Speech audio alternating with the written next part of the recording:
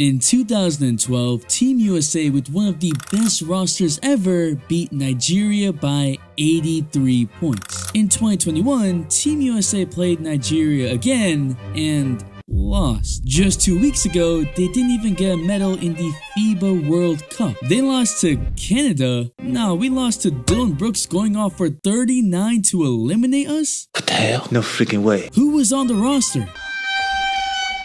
Oh, before 2021, USA Basketball had only 5 losses in 85 years. 3 of those losses happened in 2004, the worst performance in USA Basketball history. So when Team USA loses in basketball, it's a big deal. This year, Team USA lost 3 times. And in 2021, Team USA lost twice with a roster of Kevin Durant, Damian Lillard, Booker, Tatum. This year we got punked. Team USA's insurmountable gap in international basketball is vanishing, and it's our fault. Doesn't make it any better that Noah Lyles is out here saying this. World champion of what? While that has rallied several players into saying that they will play for the Olympics, out here assembling the Avengers, we're still in danger of somehow getting worse. I'm gonna outline the 3 pieces that absolutely need to be fixed for Team USA Basketball to get back on track. Especially piece number 2, because that's something that everyone has forgotten about. What is up, dudes, to that Ballers players? It's your boy MJ. If you take a look at the roster this year, not a single player had ever been part of a World Cup or Olympics before, and only had 3 NBA All-Stars in total. Anthony Edwards was our best individual player, and that's part of piece number 1. Players are more concerned with resting than representing the country. This isn't necessarily new and is part of one of the worst losses in US history. In 2004, USA's roster looked like this. LeBron, Carmelo, Tim Duncan, D-Wade, AI. Looks like a strong team, right? Not exactly. Not only had none of these players but 3 played any international games, LeBron, Melo, Wade had been in the NBA for 1 year. In fact, none of these were the first options for Team USA, and I'll let Richard Jefferson, who was on the team, explain. The US it up. Let's break it down. We had 12 guys on a team. We played Argentina in Puerto Rico to qualify for the finals. Let's talk about those guys on the team. Ray Allen, Vince Carter, Mike Bibby, Jason Kidd. Karl Malone was on there. He had a death in his family, he had to leave. I believe Kenyon Martin, Kobe was going to be on it, but he had some things that he was dealing with. T-Mac was on that team. I was just there as the quote-unquote USA select guy. We weren't going to play. We were just there. The next year, 9 of those 12 players say no. They're not going to the Olympics after qualifying. Then they asked 30 guys and they all said no. And so Tim Duncan was also on that team. So then after they don't have 30 guys say no, they field the youngest roster that they ever have of a bunch of players with 0 international experience or very little international experience. LeBron, D-Wade, Amari, Carmelo, all these guys. All of these guys were then added onto the team. And I went from a guy that didn't play to a starter in the Olympics. I didn't play the year before. RJ is pissed. And that year, USA walked away with a bronze medal. Their worst finish in Olympic basketball since they allowed pros to compete. But what just happened this year is not that much different. We went from this to this. Bruh. Yet this time, it wasn't due to injuries that some of the best players had. No, the best players just said no. Rather, the offseason is for rest, and that's fair, especially if you had a deep playoff run. But not every star had a deep playoff run. We're in the age of load management. Players are already sitting out NBA games. Voluntary extra games seems far-fetched. In 2019, LeBron, Curry, Kawhi, Harden, everyone said no for the World Cup. There was only 1 All-NBA player on the roster. Kevin Durant, Paul George, Lillard, Bam, everyone said no this year, leading to a roster with no All-NBA players and filled with several first-time international players. And that led to several blown coverages and bad defense like this. Oh. There he goes! Up! I mean, damn. Throughout the tournament, Team USA wasn't convincing and lost 3 times in 8 games. From 2008 to 2019, Team USA did not lose a single game. The past 4 years, they've lost 6. But when it looked like Team USA had lost its way in 2004, sure, they would assemble amazing talent, but they brought in one guy that would entirely change the program and their preparation, and that was Coach K. And that was piece number 2, having a strong leader who kept the program stable. It all changed one day during the 2006 FIBA World Cup in Japan when Coach Mike Krzyzewski was coaching Team USA for the very first time. And it didn't go nearly as expected. Well, at least for the players, namely guys like LeBron and Dwight Howard. You see, during an exhibition game versus Lithuania, Coach K absolutely obliterated Dwight Howard for dozing off on defense, and how he was defending the pick and roll, and Dwight Howard, a bona fide star and probably the best center in the NBA at the time, did not like it. According to Shane Battier, who was also on the team, Dwight had a look on his face like, "Do you know who the hell I am?" after Coach K yelled at him. But that's who the man was. He did not care who you were or how accomplished you were, even if you were the biggest name in the basketball world like LeBron. Cause Coach K called out LeBron and Carmelo Anthony for dress code and wearing headphones in public. LeBron said, "Man, we didn't do things like that in Cleveland." D. Wade said, "You don't have to be that strict, we're grown men." And one day in practice, LeBron, who's notorious for not trusting coaches, let alone college coaches, walked out of a team drill while Coach K was addressing the team. Yeah,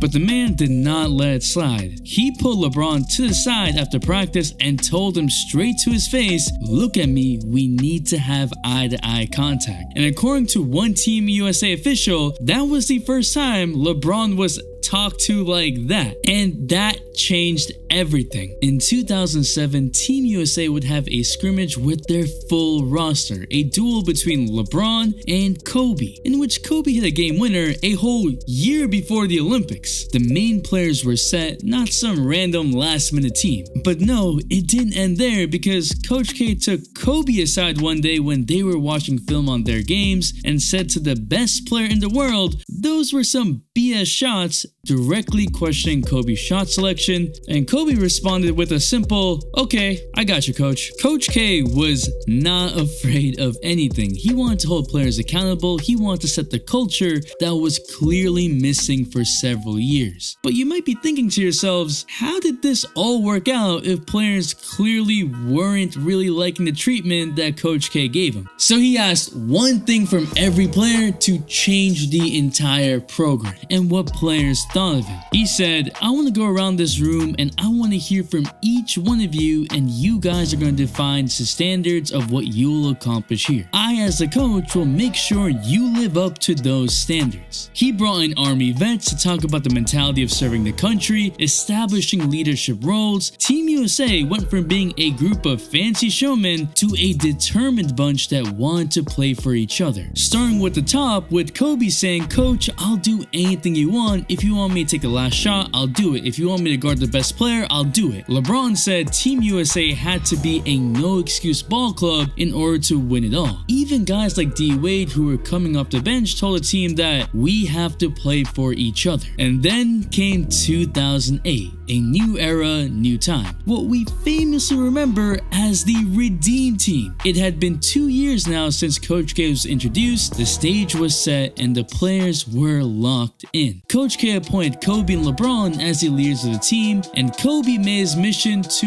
one-up his coach in competitiveness. Diving on the floor in practice, intense defense, it set the tone for the rest of the guys on the roster. Team USA would steamroll the competition. In their first 4 games to start the tournament, they had a point differential of 112. This wasn't a team that lost by 19 points to Puerto Rico in their first tournament game in 2004. And in the finals in 2008 in Beijing, LeBron said, Kobe said he gonna set the tone to start the game. He said, "I'm running through power chess." And he did. Damn, I mean, this all looked and felt different, the polar opposite of the USA team that just went 5-3 in 2019. This 2008 team was a team that re-established itself as the scariest squad on the entire planet. They won the gold medal. And by the time the 2012 Olympics rolled around in London, it was now business as usual. And the players not only backed him, but looked up to him and formed a special bond. That's why newcomers in 2012, like Kevin Durant said about Coach K, he's putting emphasis on team first and sacrificing for your country. Once you hear that, you automatically want to play. And that wasn't an overstatement. It's why guys like Paul George happily came back to the Olympic stage in 2016, even after snapping his lower leg in half just 2 years earlier. Even guys who are notorious for being hard to coach in the NBA like DeMarcus Cousins and Draymond Green couldn't wait to play in their first Olympics. And a lot of times, these stars would have their best NBA season right after playing in the Olympics. 2016 might have been Coach K's last year on the Olympic stage, but he didn't go out without helping deliver a third straight gold medal. No LeBron, no Kobe, no D-Wade, no CP3, no problem. But you see, the rest of the world was slowly catching up in talent of their own. Coach K retired after 2016, but with the game on the international level catered more so to chemistry, camaraderie, and collective defense, Team USA has since struggled with the X's and O's and the foundational aspect of the game. The chemistry and attitude Coach K instilled is now more crucial than ever, and it's missing. It's not a matter of the rest of the world catching up to US, it's that the rest of the world has been caught up for quite some time. Those were the words of Kobe Bryant going back to 2019 when Team USA strung together some L's in the FIBA games. And that's piece number 3. Competition is much more difficult now, the game is more international. It's not just Kobe that was saying this, many people were beginning to think this way after US failed to bring home gold in the last 2 FIBA World Cups and barely eked in a gold medal after a historically rocky start to the 2020 Olympics. The rest of the world was battle-tested, teams featured the perfect blend of talent and pieces that worked one another, players that were part of the programs for years. It's not a coincidence that a team with Kevin Durant, Damian Lillard, Jason Tatum and them were at the center of the US's first Olympic loss in 25 games after 17 years. It wasn't an accident. Team USA just looked shakier and shakier as the stakes grew bigger and bigger. In fact, Ricky Rubio, who's been a constant force on the international stage, stated that the paint is more collapsed. Hand checks are called differently in the NBA than FIBA. Physicality, it's played different. It's not just the rules, but the role they have with the team. Remember when the players were complaining about foul calls? Post up Durant. And everyone roasted them, saying that they preferred Olympic basketball versus the weak calls in the NBA. Yeah, Team USA was outscored 16-2 over the closing minutes of the ball game, while France looked like a well-oiled machine on both ends with all their players in sync. Team USA, though they had the better talent, scored just 11 points in the third quarter, proving that talent can only take you so far. It's why Luka said, "Scoring is easier in NBA just because of the amount of the different rules, the less space, the time." So that's why I said it. It's harder to score 30 points in a EuroLeague game than it is in an NBA game. Yeah, 100%. Why do you think guys like Evan Fournier, who looks like just another guy in the NBA, look like one of the most skilled players in the world in the 2020 Olympics? That's because iso ball is non-existent in a functional offense on the Olympic stage.